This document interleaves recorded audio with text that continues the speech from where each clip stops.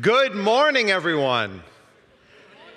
Ooh, this mic makes me sound very important. Thank you for being here. Thank you for being here with me. Thank you for the incredible team that put this conference together. It's so great to be together in person. Let's give them all a big round of applause, shall we? Yeah?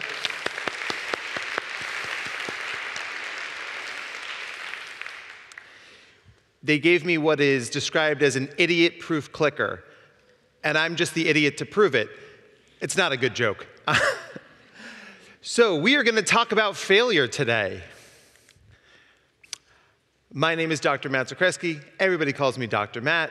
I'm a clinical psychologist, hops down, and apparently I'm an international speaker. Still getting used to that.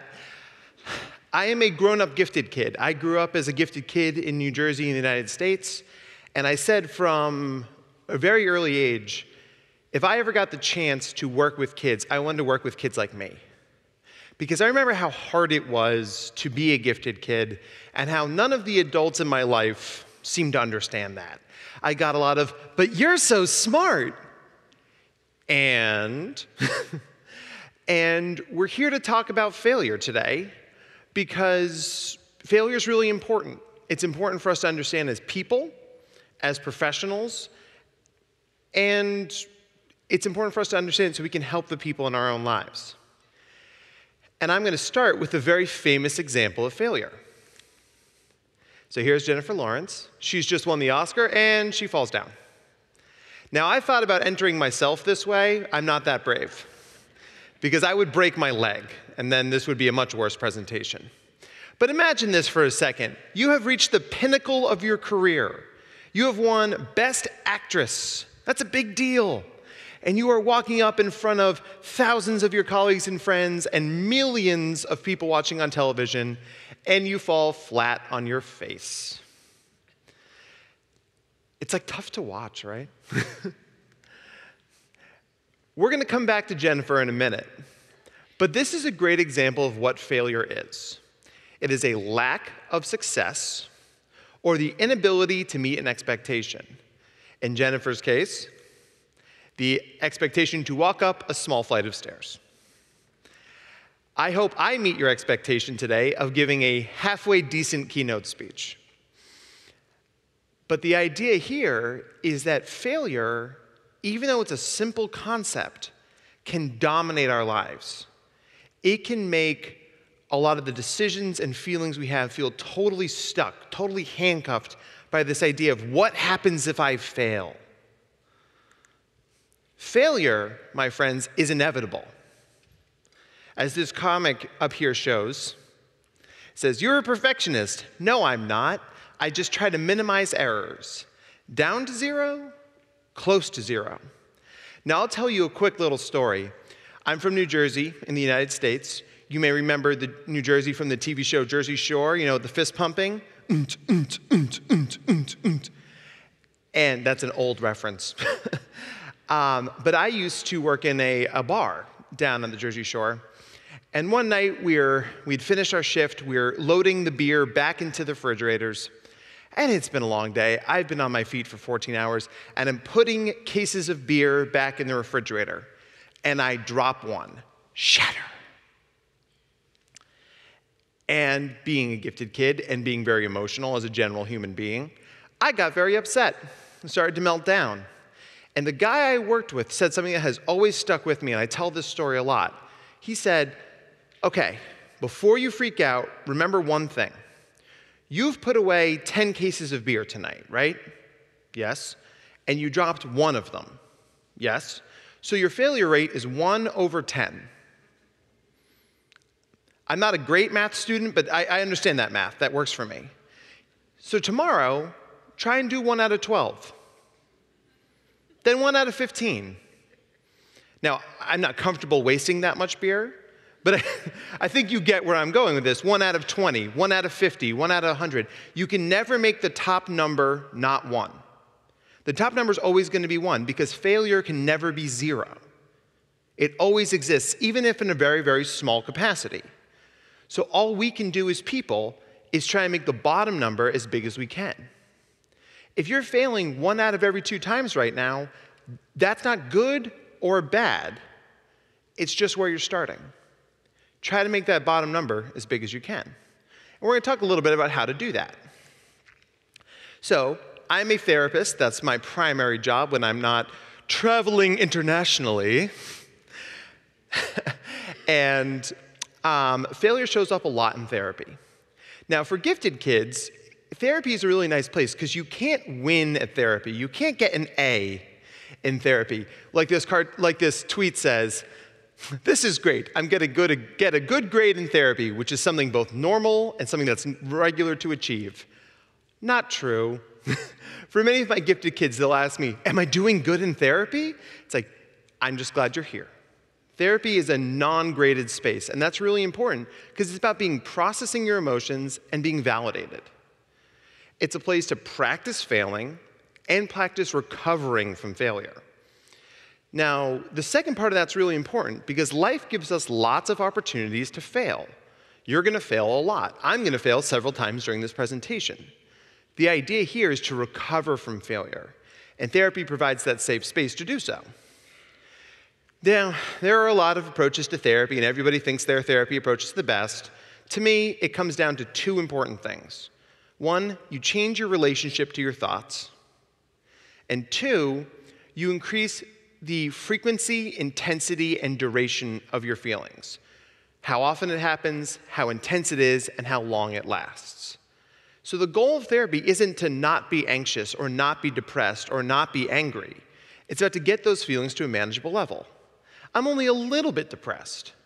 My anger did not last very long. Those are the goals we're looking for here. And one of the therapy approaches that I practice a lot, that I find works really well with gifted and neurodiverse folks, is something called acceptance and commitment therapy, or ACT. ACT was created by Stephen Hayes and his team at the University of Nevada in the United States. And the whole idea here is to develop and expand psychological flexibility. The gifted population can be very cognitively rigid. We get very stuck on our ideas. And the idea here is that the more open we are, the more flexible and nimble we are, the more emotional range we have to respond to the world around us. Our successes, our failures, the weird stuff in between. There's a lot of techniques we use, mindfulness, acceptance, et cetera, but the whole idea here is to change the relationship you have to the thoughts you have. And we're going to practice that in just a moment. This is the primary model of acceptance and commitment therapy. It's called the hexaflex. And it models the 6 things we're looking for here: present focus, living with your values, having committed action, putting yourself in context, diffusing yourself from your thoughts, and accepting what happens to you. And you see in the text underneath it, those are the things we're trying to avoid. Being stuck in the past or the future, lack of direction, being inactive, seeing yourself as content, being fused to your thoughts, and avoiding your experiences. So if we're going to avoid our experiences, let's say, when I got very anxious about giving this talk about, an hour ago, I could have run to the airport, flown back to the United States, and you never would have seen me again. But I didn't do that. I'm still here. And the idea here, these are the things we're going to model, and we're going to walk through this step by step as we go. Click. Neat. So, let's talk about acceptance. So what I'd like to do is have a volunteer from the audience. I see people experientially avoiding. Let's see. Okay, yes, you, the hand. Let's please give him a big round of applause.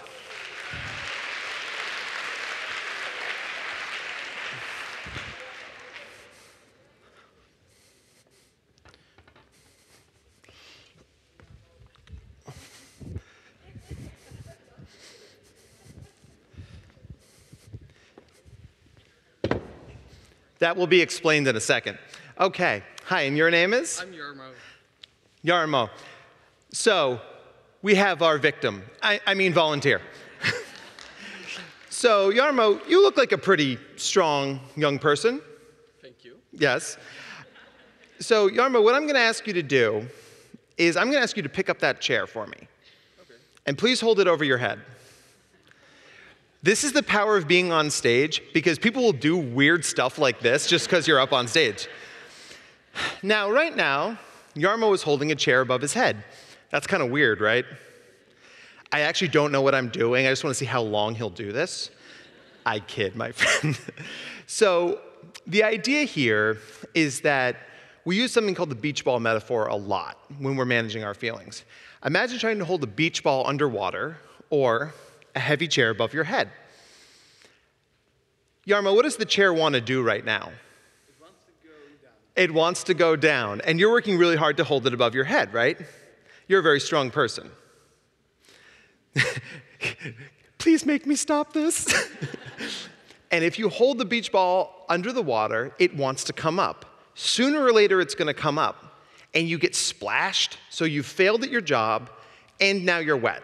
That's not fun. If Yarmo isn't careful, his arms will give out, and that chair will land him in the head, and I will get sued, which I don't want to happen. So, Yarmo, how much longer do you think you could hold that chair? I don't know. Would you like to put it down? Yes, why not? Yeah, okay, let's put it down. Give him a big round of applause. Yeah. So, if that chair was a thought or a feeling you didn't like, you were working really hard to hold it above your head. Now, let's follow the metaphor. The chair, as the thought or feeling, it's still there, right? Can you still see it? Yes. Right. Are you working harder now or less hard than when you're holding it above your head? Less hard. Less hard. This is the idea of acceptance and commitment therapy. The thought is still there. The beach ball is still in the pool. But we're not working so hard to hold it up, hold it down, remove ourselves from it. When we do that, we accept that it's still going to exist, right? It's not, we didn't Thanos snap it out of existence.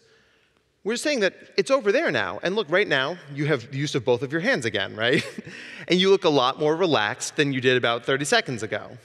So I like this metaphor because it's a great way to say that it's not about getting rid of our thoughts. It's about changing the relationship we have to them. Let's give Yarmo a big round of applause. You did great, my friend. Thank you. Thank you.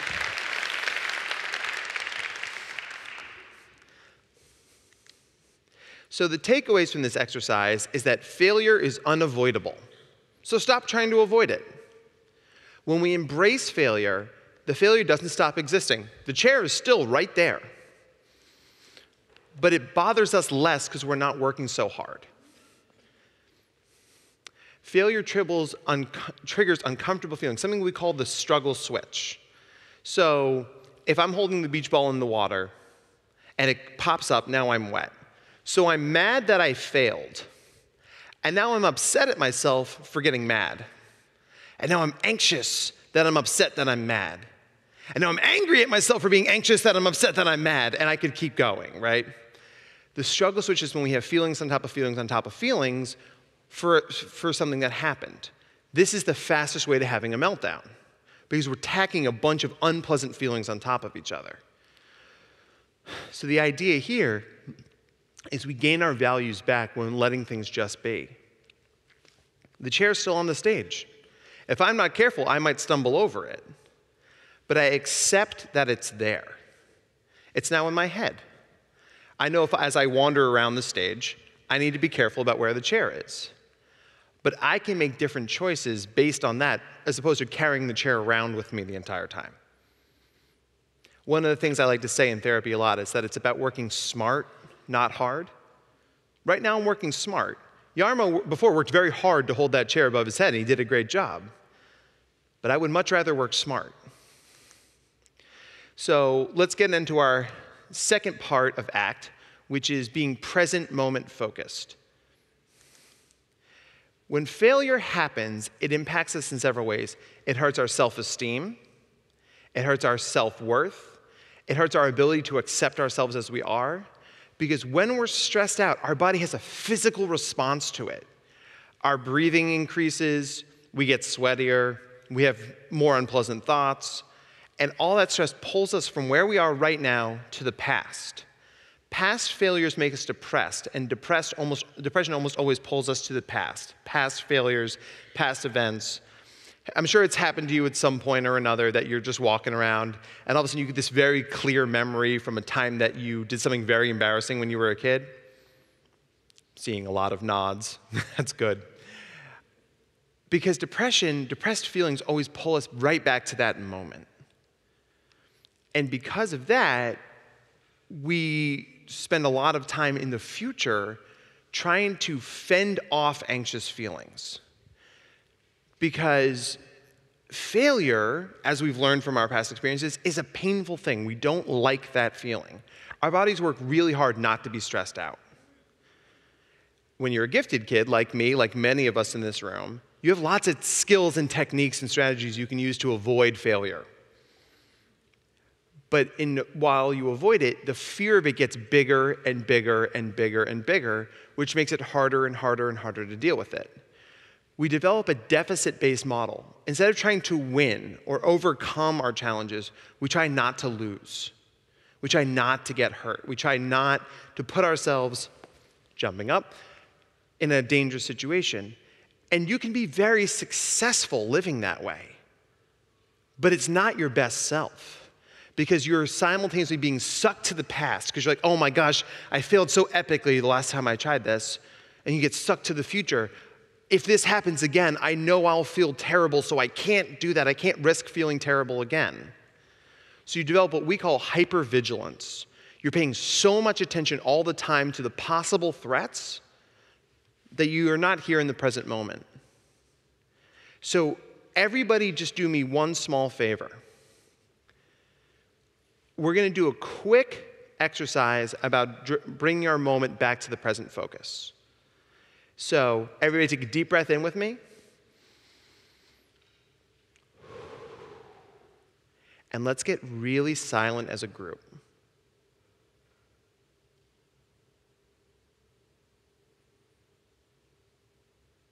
I've now just set the record for the most silence ever by an American. I'm very proud of this. It's not a good joke, but it's an easy one. But when you get silent, think about the things you can experience in this room when you're silent, when you bring your attention to this moment right now.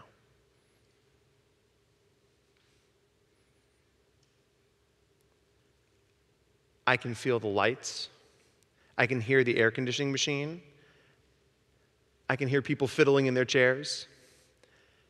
Things, sensory moments that were existing already that I was missing because I'm anxiously thinking, what's my next slide? What's my next slide? What's my next slide? When you bring yourself back to the moment, you're embracing the moment and everything in it. And that can be scary. But the more you practice it, the easier it becomes. General takeaway from this: the bad things that have happened to you have already happened to you.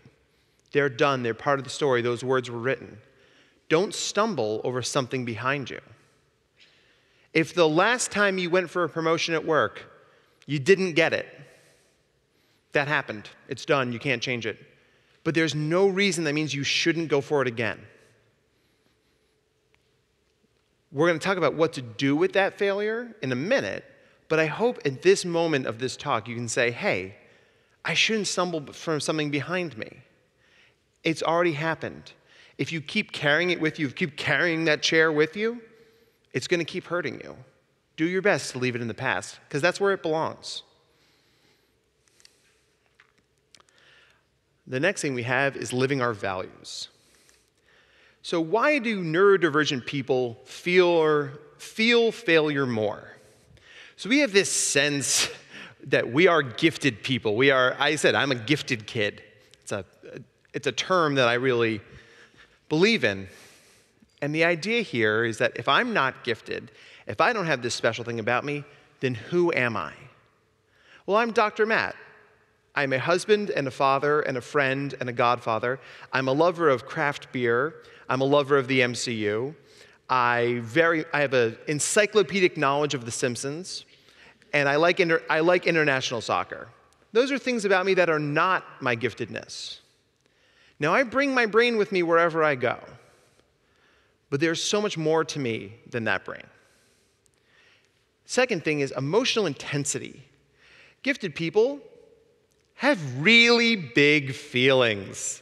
Gifted people don't get mad, they get furious.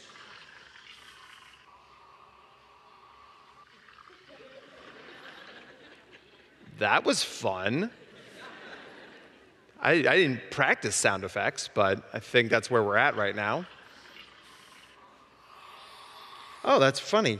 My phone started doing a thing. Go away, phone. Please put your phones in the locked position. I told you I was going to fail, right? I just did it. I'm practicing what I preach.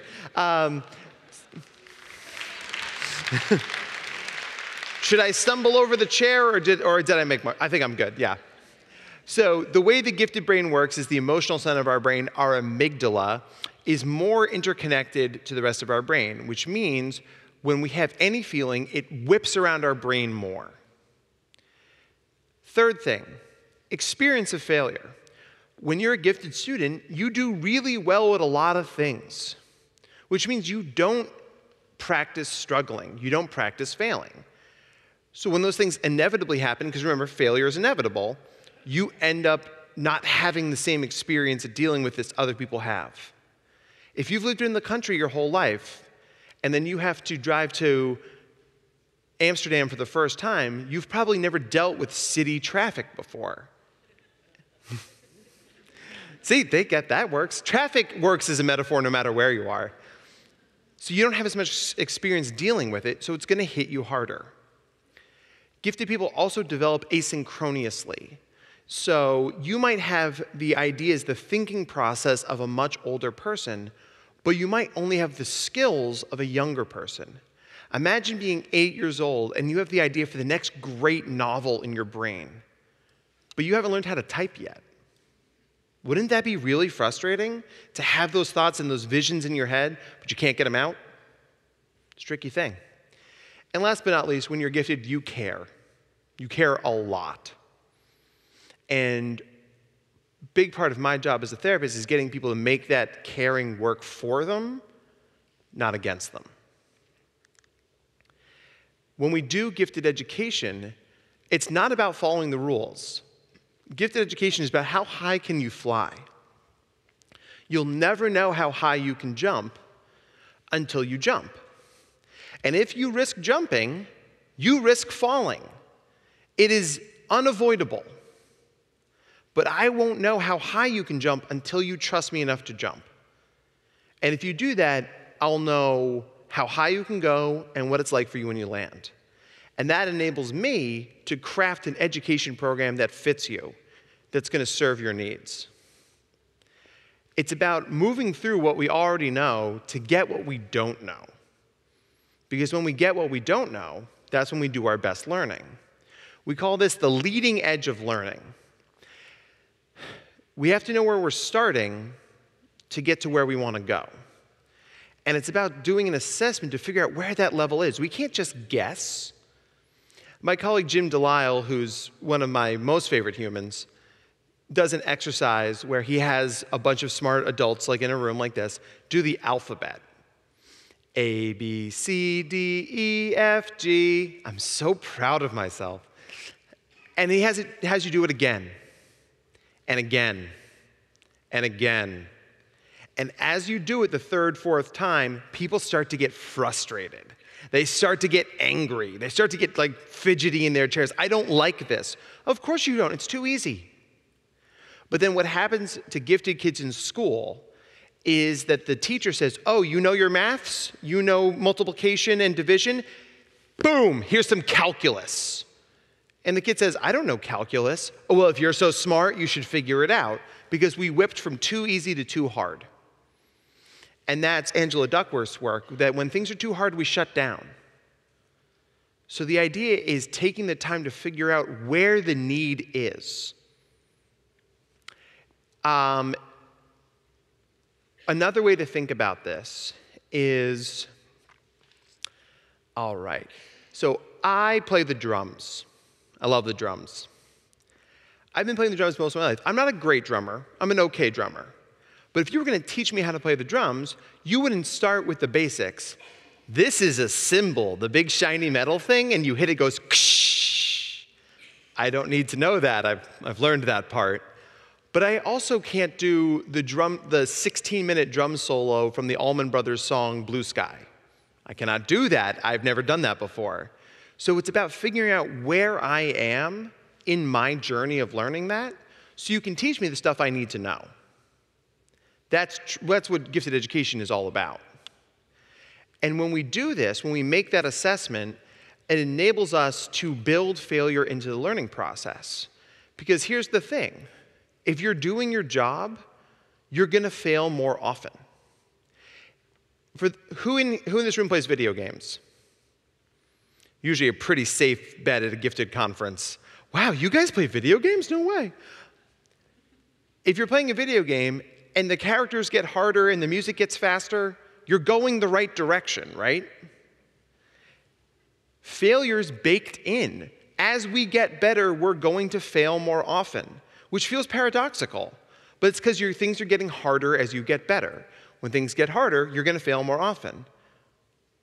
But you forget how much you've leveled up during that process. I'm a theater kid. Shocking, I know. And we always say in the theater, the show must go on. That's a value. That's a lived value. So if this PowerPoint went out right now, or we lost power, anything short of me fainting, and I really hope I don't faint, I will find a way to keep doing this because the show must go on. And the show must go on. That's a value in the theater space because a live performance of anything has never gone the way we thought it would.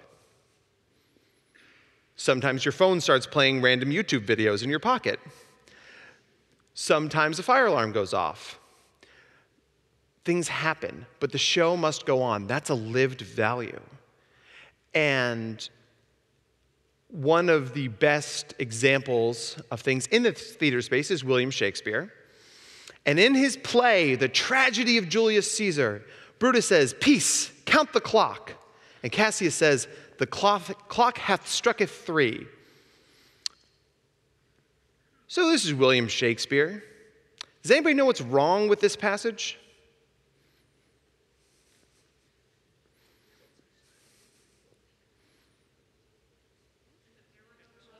There. Give yourselves a big round of applause. You figured it out. Yes, there were no clocks in the age of Julius Caesar. So if William Shakespeare can make a mistake, I think we're going to be okay, you guys. The show must go on. Next thing we have is our committed action. To do that, I'm going to ask for 3 volunteers from the audience. Okay, in the back, in the middle there, I see 1 hand, 2, 3. All right, come on up. Give them a big round of applause, you guys.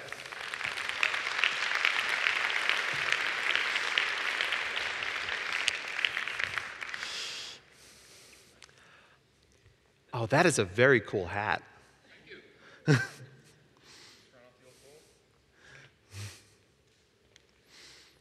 All right.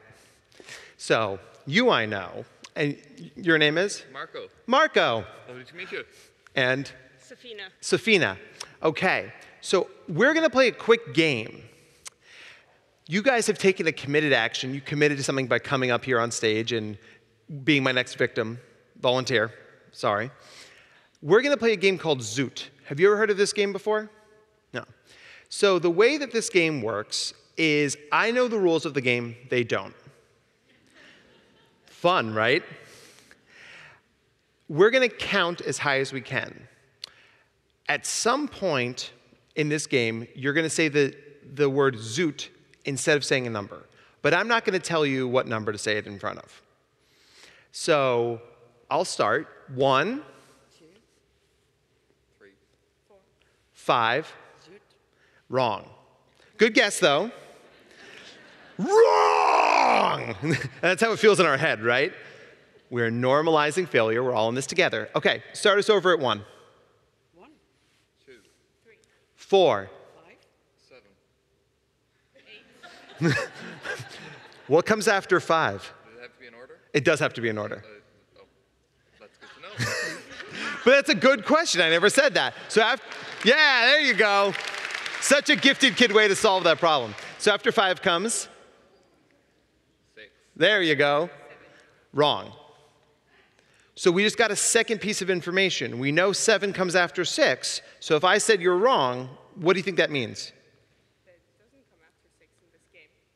Maybe, or maybe you need to replace the words. There we go. 1, 2, 3. 4, 5. 6, Zoot. 8, Good. 9, 11. 12, 13. 14. Wrong. We just got our second piece of information, though. So you can hear them all buzzing. They're like, oh, I think we figured it out.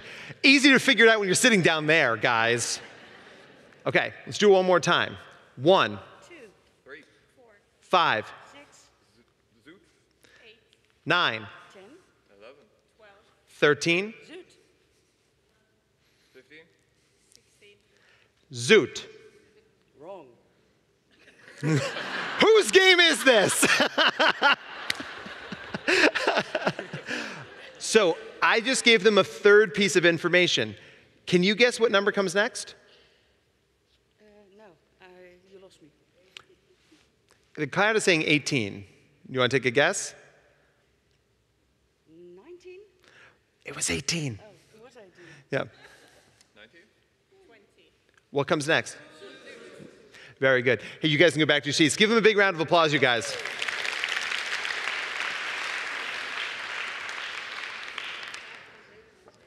So the idea there is Zoot is a game that I play in therapy with my clients all the time because it's a game you cannot play without failing. There is no way to know the rules of Zoot until you play it and mess up. Unless you already knew, right? But that's cheating.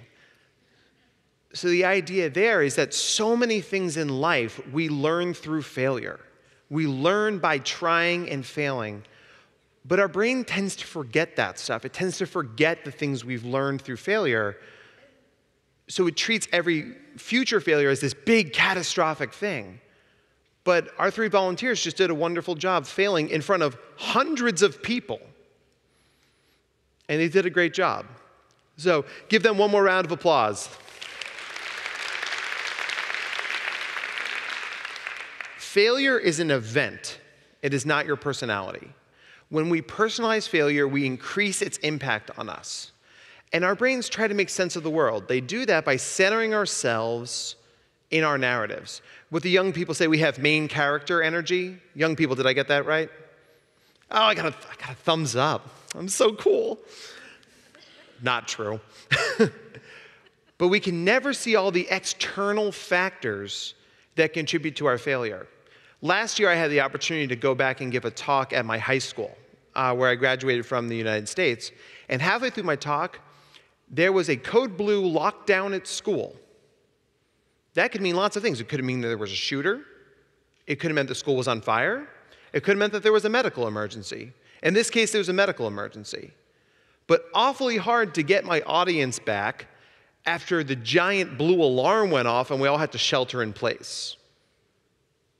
And I left that school and I was so bummed out. I said to my wife, I screwed up that talk. It wasn't very good. And she looked at me, she said, what happened during your talk? I was like, well, there was a code blue. We had to shelter in place. That's a context. It doesn't let me off the hook. I could have done better in this talk, like I could have done better at any talk. But awfully hard to overcome something like a giant alarm going off halfway through your talk.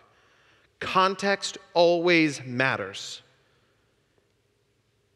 And when you're gifted and you've centered yourself in your own story, as someone who's always successful and always figures it out and always learns, it's very easy to forget that. So I'm here to remind you. Self as context, not content. Because if you are a smart person, and smart people always know things and always do well at things, the content of that self is not a person who fails or messes up. And I hereby, as a psychologist, release you of that. Everybody messes up. Raise your hand if you have messed up today. Raise your hand if you have failed today. Raise your hand if you have failed this week. Raise your hand if you failed this month, this year. Raise your hand if you failed in the last 5 minutes. Exactly. But think about the responses to that. Everybody was raising your hands. So in this room of several hundred people, of your colleagues and experts from all over the world, people are raising their hands. They're smiling. If you failed, all I can tell you is that you're in good company. So are you a novice? Have you never done this before? Have you never played the game Zoot before? Ambiguity, were the directions clear? My friend right there, hi. This is one of my good friends.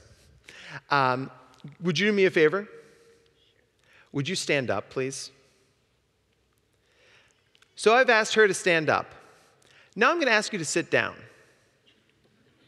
Very difficult task, I know. Now, she sat in her chair. Why did you sit in a chair?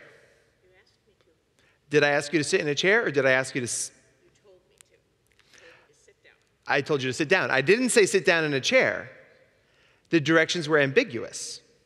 Now, it was implied I meant chair. Her chair's right there, and I'm not going to make you sit on the ground. But that's an ambiguous direction. If I had it in my head that you had to sit on the floor, you would have failed at that task. Not because you're not smart or capable, but because I didn't explain it properly.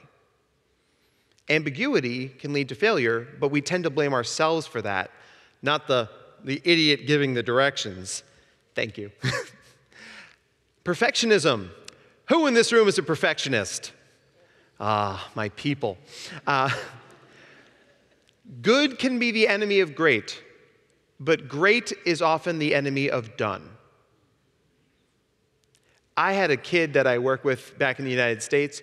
He had an assignment for school to write a 4-page paper on Benjamin Franklin. Great American statesman, an interesting person to write a paper on. My client decided, instead of writing a 4-page paper, to build a life-size model of Ben Franklin out of Legos. Not a scale model. Ben Franklin was 1.8 meters tall and about 150 kilograms. Don't ask me what those things mean. I looked it up on the internet. So he failed the task because he set himself too high of a goal. And he didn't say anything, so the teacher was like, "Where's your paper?" He goes, "I'm building a life-size model out of Legos." And everybody went, nothing, wrong place. Are you trying to seed in the wrong environment for you? When a flower doesn't grow, we don't blame the flower. We change the garden. You might just not be in the right place for you. Systemic bias. There are things baked into organizations and systems that raise some people up and lower other people. We cannot change those things, but by becoming aware of them, we start to dismantle them. I often say, who's more privileged than me? I'm a straight, cisgender, heterosexual, white male with a doctorate. I mean, like, I am Captain Privilege. But I use that privilege to open doors for other people. I can't fix systemic bias, but I can do what I can to stop it. And for the gifted and neurodiverse population, the standards we are trying to meet are often not our own. I have a kid I work with who almost failed grade 5, not because she's not an excellent writer, artist, mathematician, scientist, or historian, but because she couldn't catch a softball. Sports are important. Physical exercise is a good thing, but I care zero that that kid cannot catch a softball. It is not worth holding her back a grade. But we had to have multiple meetings and fight with the school to keep her in the grade 6 because the standards she was being held to are not her own. Let your failures refine you, not define you. We are always in context, not content. Stages of failure. We have a failure of vision. I don't even know where I want to go. This is existential depression. It's not fun, but it's super common in the gifted population. Failure of tactics. I know what I want, but I don't know how to get there. If you were sitting out there in the audience right now thinking, someday I want to give a keynote, and you don't know how to get from where you are to where I am, find me while you're here. Because I'll get you there. Failure of strategy. I have a plan, I followed it, but I haven't achieved my goal. For anyone who's ever tried to lose weight, I'm working out, but nothing's happening. Maybe you need to change your strategy. Or, and this is a big thing in the gifted population, failure of adherence. I had a plan, it worked, I did a thing, but I couldn't stick with it. You may need to tweak your plan to make it easier to stick with. But each one of these failures gives us information. When each of these things happen, we know more than we did before. Even knowing that you don't know is progress. And it's hard to think of it that way. But I promise you it's true. So let's diffuse ourselves from our thoughts. Thinking styles that maintain failure. Black and white thinking. It's either perfect or I failed. Not true. I think that's only true if you're like a brain surgeon. All or nothing thinking. Part of this event didn't go well, so therefore I failed. I have not been perfect at this, but I feel like it's going okay so far. A self-fulfilling prophecy. I knew it. I knew I was going to fail, so I set myself up to fail by not trying very hard. Self-justification. I think that I was going to fail, so I'm going to keep looking and asking for information that proves me right. Do you think I did okay at this? Yeah, you did fine. But I think I screwed up. You didn't screw up. But I'm pretty sure I did. No, you didn't. Really, I think I messed up. Fine, you messed up. I knew it. And catastrophizing. Assuming that all failures are equally terrible, catastrophic, and will ruin your day. So, can I borrow you for a second? Yes. Okay. Let's give her a big round of applause. And your name is? Yvonne. All right, Yvonne, I'm going to ask you to do me a favor. This is my wallet. I don't make a lot of money, so I don't mind giving this to her. I'm going to toss this to you, okay? She caught it. Give her a big round of applause. Now, Yvonne, would you throw it back to me? Right in the face. Now, I just made a mistake. Is everybody okay? Am I okay? Yvonne, are you okay? So not every mistake is equally important, right? I'll help you down. Give her a big round of applause.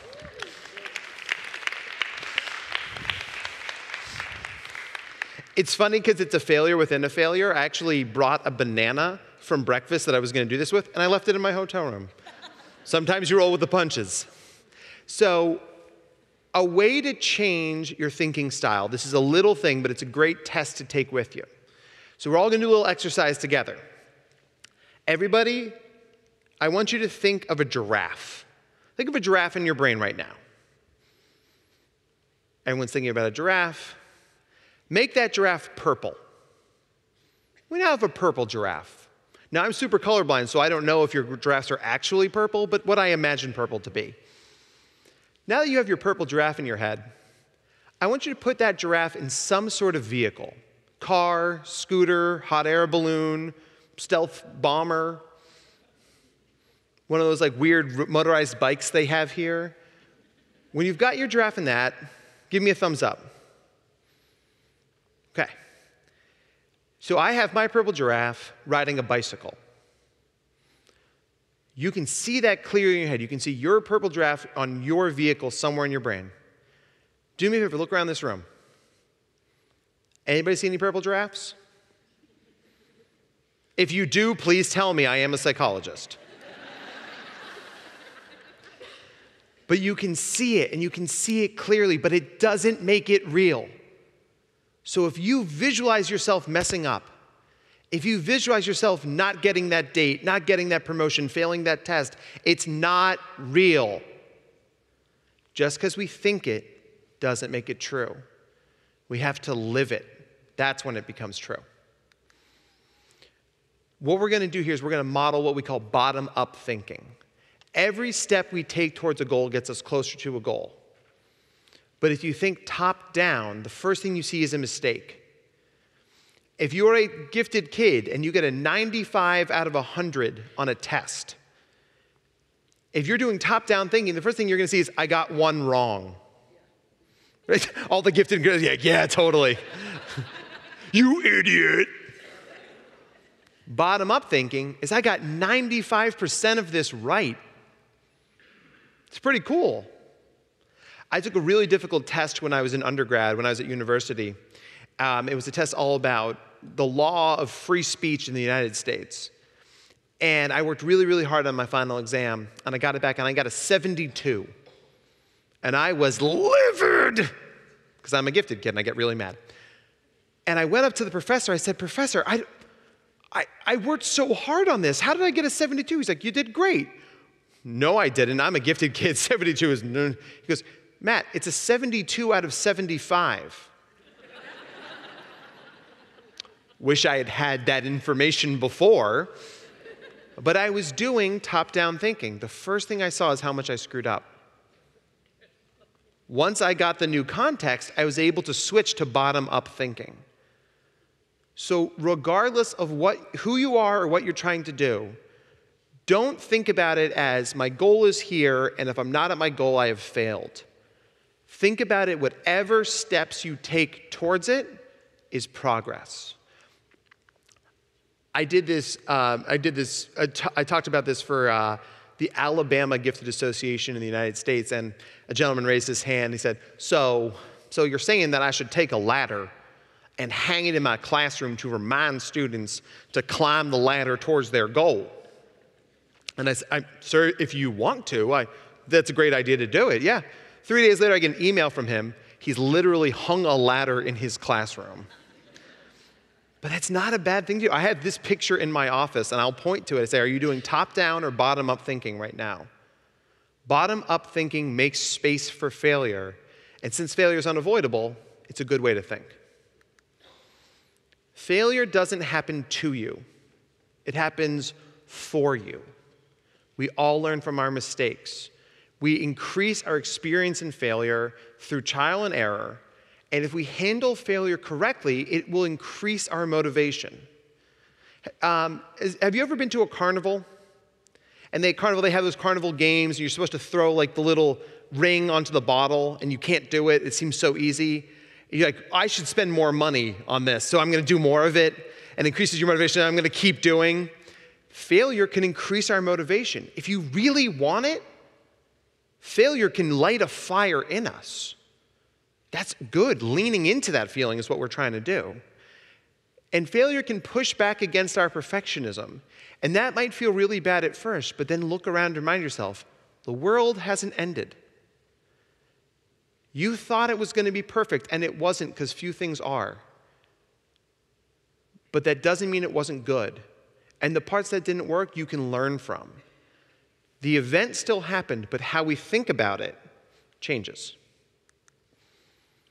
There's a wonderful quote from Amanda Gorman here. Somehow we've weathered and witnessed something that isn't broken. It's simply unfinished. Not a single person in this room is a finished product. Whether you are in the teen conference, or you're giving the keynote, for God's sakes, or you're at the end of your career, none of us are finished, which means failure is not only possible, it's guaranteed. But as we keep going and as we keep failing, we become more finished. And that's a beautiful thing. So the idea here is we're going to model psychological flexibility. Our thoughts are not our thoughts. They're just information. And when we see them and we can accept them as they are, you notice the chair is still on the stage? Who forgot about the chair? That's act in action, guys. Because it's been there the whole time. I'm not a magician. They're like, woo! But we forgot about it because we started doing things we cared about. We started living our values and having committed action and staying present moment focused. Because that's what we're here to do. But if that chair is our thoughts, our fears, our depression, our anxiety, our rage, it's been there the whole time. But when we accept it as true, it goes away. Lots of famous failures here. Steven Spielberg, rejected from film school. Jerry Steinfeld, as a stand-up comic, people tell the story all the time. First time he ever got up on stage, he went, bananas? True story, he said bananas, and then he ran off stage. Jerry Seinfeld has made literally $1 billion as a stand-up comic. I think he turned out okay. Elvis Presley was told that he had no charisma. Oh, thank you very much. Vera Wang was cut from Olympic figure skating and then passed over for Vogue editor. And did she end up okay? I mean, I think so. Walt Disney was fired from a newspaper for lacking imagination. Michael Jordan was cut from his basketball team. Soichiro Honda, his factories were destroyed not once but twice. Oprah Winfrey was fired from her job as a reporter. Winston Churchill lost 5 elections. And probably my favorite example of failure, chocolate chip cookies. Who enjoys a chocolate chip cookie? You have Ruth Wakefield and her famous failure to thank. Great quote from Winston Churchill about failure. Success is not final, failure is not fatal. It is the courage to continue that counts. If you leave this conference, but especially this keynote, with nothing else, I hope you have the courage to continue. There are only 3 ways to truly fail: to never try, to give up, or to stop improving. We are all capable of doing all 3 of these things, of trying, of keeping going, and improving. I hope you do that. Failure is not a bad thing. We can reframe it. Failure, as I like to say, is frequent attempts in learning. It also means frustrated, angry, insecure. Lean into those feelings. Or finally, investigating looks, other ways of approaching a problem. Put this in your classroom and remind your kids that fail is not the end of the story. It's a pause. It's an opportunity to reframe. So, in order to move forward from failure, we have to learn to sit with that feeling. Who's seen Inside Out? It's a great movie. I cry every time. And when Bing Bong loses his wagon over the edge, Joy's like, let's keep going, let's keep going, let's keep going, let's keep moving, let's keep moving. And Bing Bong can't move forward because he's mourning the loss of his wagon. It isn't until sadness sits with him and sits with that feeling of failure that he can get up and move on. One of the things that we do as parents, educators, mental health professionals, caring people, is we try to move people through their feeling very quickly. And sometimes we have to sit with it. Okay, so let's see, where are my dads? Where are my dads in the audience? Dads, can you raise your hands for me? Very few dads at these conferences. So, and all parents are guilty of this, but it's almost always the dads. So dads, I'm going to speak directly to you. At some point in your life, your children will fail at something. They won't make the team, they won't get the part in the play, they'll fail the test. And you're gonna go full dad with it and be like, well, son, if you had practiced harder, you would have made the team. That's probably true, but that's not the moment to tell that story. Sit with the feeling. The lessons will come later, but if your kid staggers through the front door weeping because they didn't make the field hockey team, that's not the moment, I told you so. That's obnoxious, right? It's like, hey, give me a hug. We're going to handle this together. We sit with the feeling. So, having gone through this in lots of detail, let me tell you a story about my most epic failure. The year is 2007, and I have been invited to the American Association of Editorial Cartoonists in Washington, D.C. One of the other jobs I've had has been a professional cartoonist. And the 40 best college cartoonists were all invited to this conference. So from all the colleges in the United States, and there are thousands of them, they picked 40 of us. And there ended up being 41 people at this conference, and that 41st person is going to be very important. So part of the workshop was we had our work judged by a very famous cartoonist. In my case, the great Annette Balstieri. She has won 2 Pulitzer Prizes. She's a big deal. And I sat there, and I was wearing my suit, and I laid out all my cartoons, and I said, Anne, I would be really interested in your thoughts on my work. And Anne looked through them, and I will never forget this. She looked up over her notes. She pushed her glasses up her nose, and she said, "You're bad at this."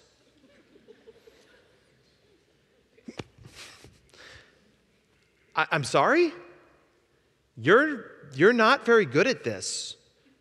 How did they pick you for this conference? Actually, that was the same thought I had when Desiree called me to do this. Me? I'm sorry, Anne. I don't understand. She's like, well, this work it's not very well drawn. It doesn't have clear ideas. I don't agree with your politics. You get to that place where you're trying really hard not to cry. And I'm like, just nodding very quickly. And she said, okay, well, I'm going to grade this, and you'll get this when you're done. And I went and I cried in the bathroom for a little while. And I left, and I had my packet done. And on the top, it had my ranking. Out of the 40 cartoonists that were invited to this conference, I finished 41st. They had added somebody else at the last minute, and I finished in last place. And I was really sad about that.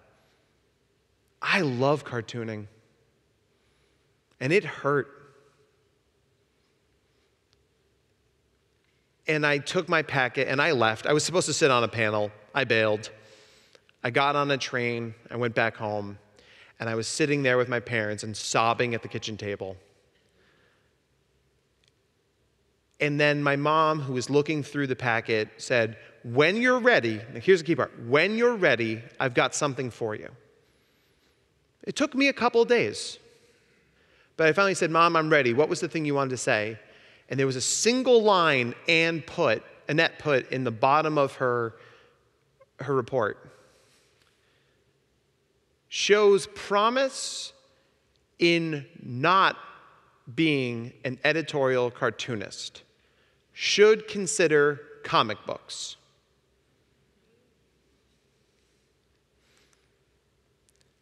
That led indirectly to the launch of my webcomic, My Roommate's a Superhero, which ran for 2 years. I became a comic book artist. And that comic led directly to my graphic novel that comes out next year.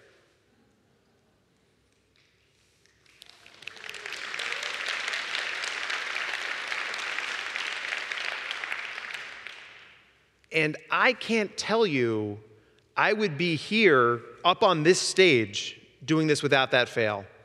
I certainly would not be making a graphic novel. But if you had tried to tell me that in 2007, when I had just been shredded by one of the giants in my field, I couldn't have heard it. I wouldn't have heard it. I failed. I had to sit with that feeling. And it felt like the world was ending. I thought, the sun will never shine again. I will never feel happiness. This is the end of my dreams. But sometimes the end of something puts you on a path to find something else. Because right now I'm here in this beautiful city with you beautiful people. And we are all helping each other. We're lifting each other up. And I would not be here right now without that. So I say thank you to Annette. I say thank you to failure. Because you may not know where you're going with it, but you always get where you're meant to be. And that's a really wonderful thing. Lots of lessons from failure, staying authentically humble. Life will knock you on your butt. That's okay. Think strategically about your choices, what comes next. Embrace the idea of change. Gather people who you can trust. There's a reason I took a train home and sat with my mom and dad, my two closest advisors. Learn to seek and accept feedback. Don't surround yourself with a bunch of yes men who are like, you're great. That's one of the problems gifted kids have. It's hard to get authentic feedback. You're wonderful. You're such a great artist, writer, dancer, mathematician. Find someone who's going to say, and then you need to learn this. And thinking about the other resources you need and want. I had spent a lot of time and energy trying to be an editorial cartoonist. I couldn't move right from that into being a comic book artist. So I read some books, and I found a mentor. And I worked, and I practiced. And then I did a webcomic. And then, many years later, I wrote a book. You have to find the resources to get you from where you are to where you want to be. That's bottom-up thinking. I'm not where I want to be, but I know how to get there. So this all comes to my life philosophy. If you already don't have what you want, you might as well try. Because if you try and fail, nothing has changed. I had not done an international keynote until I did. I had not written a book until I did.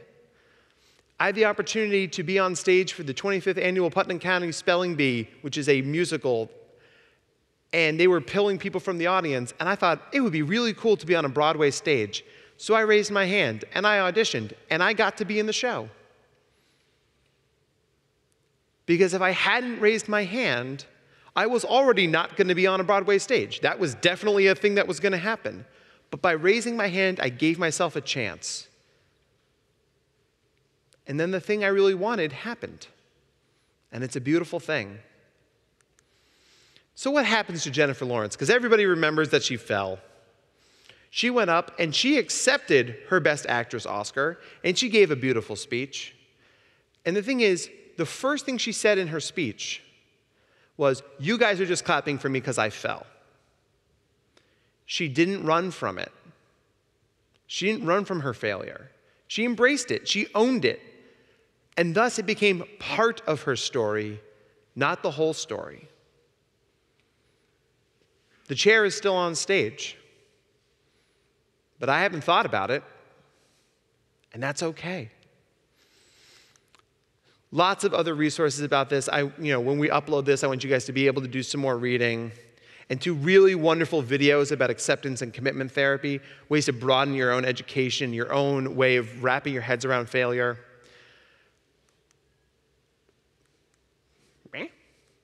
There we go. So that's that. So you guys were an absolutely incredible audience. Here's how you get in touch with me. Please give yourselves a big round of applause and go out there and fail greatly.